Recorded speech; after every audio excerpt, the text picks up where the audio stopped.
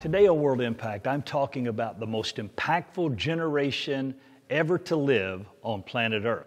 Specifically today, we're talking about a new generation, a generation called Generation Z. Now, in the United States, there are several generations that sociologists have identified. There's the greatest generation. These are people born before 1945. They were influenced by World War II. They were very much the nuclear family in America, a time of wholesomeness in the United States. Then there's the baby boomers. I'm one of those.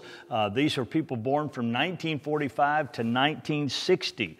They were influenced by the Cold War with the Soviet Union, with the assassination of JFK and the moon landing and even Woodstock and the sexual revolution of the 1960s. Then there's a group called Generation X. My son is part of that generation. These people experienced the end of the Cold War, the first PC, the Challenger explosion, latchkey children, and the wave of divorce that struck America during the 60s, 70s, and 80s. And then there's the millennial generation. We've heard a lot about millennials over the last few years. They were part of the new millennium, the Iraq War, social media came of age while they were growing up. They engaged themselves in video games and reality TV and all of those things that have happened over the last few decades. But then that brings us to the generation I want to speak about today. Now, sociologists have had many names for this generation that immediately follows the millennial generation. The one I think that works the best is Generation Z.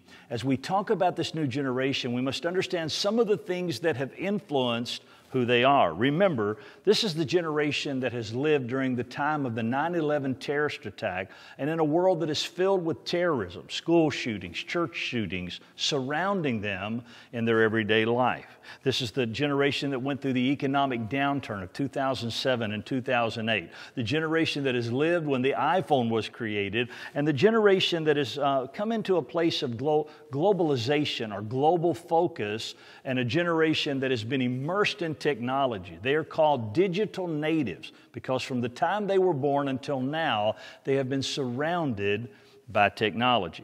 I want to talk about this generation today, but as I start, let's remember Ecclesiastes 1:4 says, "Generations come and generations go, but the earth remains forever."